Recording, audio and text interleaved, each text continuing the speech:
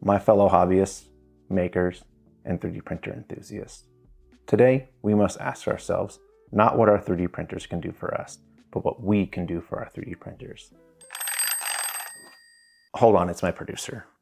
Hello? Yes, I'm working on the video. I'm on the 4th take of the intro. It's going pretty good until you called.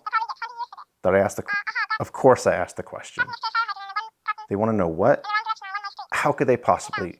I'm not even done with the video yet. Okay, I'll tell them. Okay, bye. To answer your question is to get Solidworks for Makers on the 3D Experience platform for only $10 a month or $100 a year. But wait, there's more, and I'll tell you all about it right after the intro. With in-home 3D printers gaining popularity in the last couple of years, a question I see more and more is, what software do I need to be able to design my own stuff? The most common programs I see in response are FreeCAD, Tinkercad, Blender, and Fusion 360. Solidworks is rarely mentioned. I assume this is due to the cost of the program feeling out of reach for most hobbyists. Great news! That is a thing of the past. Now you can get Solidworks Professional for makers for only $10 a month or $100 a year. This is not some watered down version either. We are talking full-on Solidworks Professional with a few minor things that separate the maker's version from the commercial version. I will tell you all about that, but first, let's look at how to access it and install it on your PC. So hop onto the computer with me here and let's get started.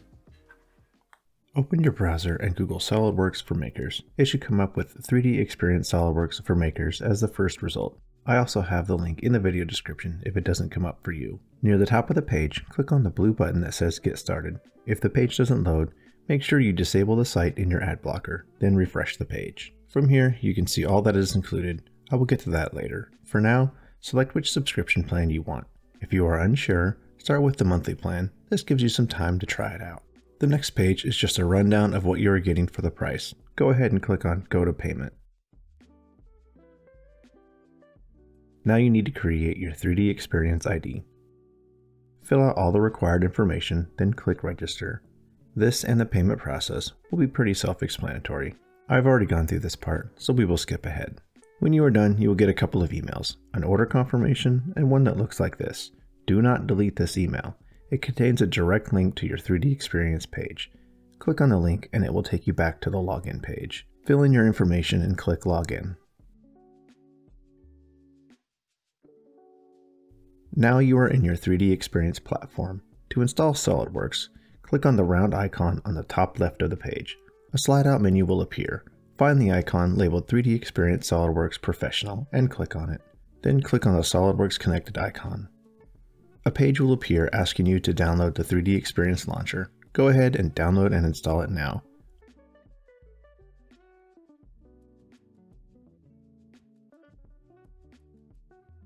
When it's done, you will get a little blue icon in your taskbar.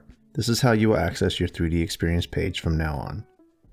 Click on SolidWorks Connected again, then click on Install all roles containing SolidWorks Connected.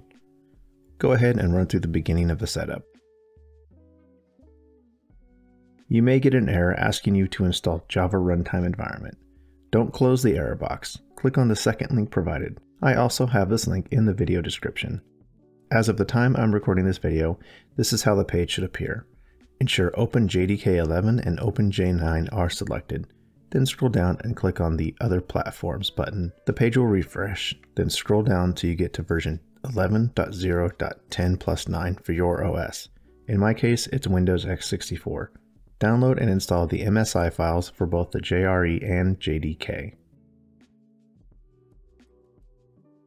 When completed, go back to the SolidWorks installation and click on OK. The error should go away and you can proceed. It will download and install all the necessary files required.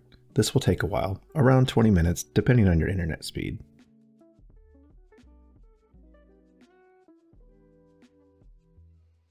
When it's finished, you can close the install page and launch SolidWorks from the SolidWorks Connected icon in the window. When the program opens, you will be greeted with a welcome screen in the middle and a slide out with a 3D Experience browser on the right. Go ahead and accept all cookies. Then you can click out of that and your Windows firewall will ask you for access for your network. Click Allow Access. Now you will have a blank SolidWorks screen. Congratulations, you now have the most powerful and capable 3D CAD software you will ever need. Let's talk about what else is included. Solidworks Visualize is a tool for creating photorealistic renders of your designs. It gives you total control of the environment, lighting, cameras, and the appearance of each individual component, down to the colors, materials, and textures.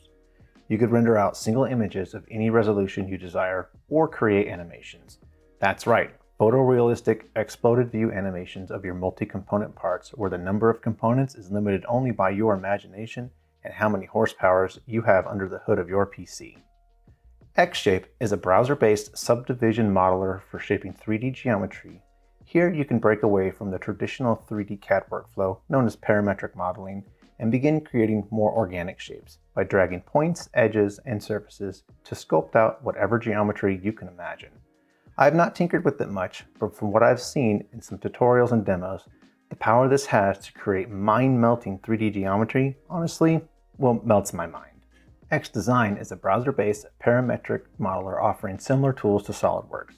This doesn't have the raw capabilities of SolidWorks, but is a great tool to use if you are on the go and you don't have your PC with you. How about we say you're at a friend's house and their toddler breaks a wheel on their favorite toy choo-choo train? No problem. XDesign can be opened in any browser. There you can whip up a new wheel for your friend to 3D print, and you become a hero. And yes, I did just assume that your friend has a 3D printer. If they don't, tell them to get one and subscribe to my YouTube channel. I hear the Artillery Hornet is a great 3D printer for the price. The last notable tool included is NC Shop Floor Programmer. This has NC and CAM tools for multi-axis milling, turning, and wire EDM machining. I haven't dabbled with it too much, but at first glance, it looks way over my head. And no, that's not just a joke about my height. I will have to learn this stuff pretty soon, as I will have access to a CNC router in the near future. Finally, we have Collaborative Industry Innovator, Collaborative Business Innovator, and Platform Manager. These just sound like corporate buzzwords for enterprise solutions. I don't know what they are and what they do, and I don't use them. Your mileage may vary depending on your application. Don't worry, I hear you all asking about the differences between the Maker's version and the commercial version of SolidWorks, and I won't leave you on the edge of your seats any longer. The only thing I've been able to discover through a bit of research and having used both versions is that in the Maker's version, you cannot install third-party add-ons, and the Maker's version will watermark your save files, indicating that it is from the Maker's version. As far as I have found, the watermark is only really visible in the assembly parts tree and on the bottom left of any printed drawings. You can still open and edit files that were saved in the commercial version, but once it is saved in the Maker's version, it can no longer be edited in the commercial version. I personally like SolidWorks over the other options that are currently available. The tools and features within the program far surpass the capabilities of the competition. From very simply being able to reference an off-plane edge or feature, to the user-friendly interface, the simplicity and usability of the system is just too satisfying. SolidWorks also allows you to save directly to your hard drive or to the cloud, and when you do save to the cloud, it automatically makes a backup on your hard drive. The ability to use either option is a really nice touch over some of the other software that forces you to only use the cloud. The overall workflow feels intuitive and creates an environment where parts can be designed very quickly. All that being said, it's not all unicorns and rainbows. The installation process, as seen earlier, is rather involved and can be confusing. The 3D Experience platform website can be difficult to navigate with the way it's laid out. This is also a subscription plan, and although I generally do not like subscription-based software, you get enormous value for the money, and it's well worth it. I mean, seriously, you're getting the industry standard in mechanical design software for less than a typical TV streaming service. So switch today and go from binge watch and chill to 3D design and skill. And I'm going to finish with that. There's just too much to talk about in one single video. I will be making future videos showing the basics of how to design in SolidWorks. So be sure to get subscribed and turn on all notifications so you don't miss it. And as always, thanks for watching and happy 3D printing.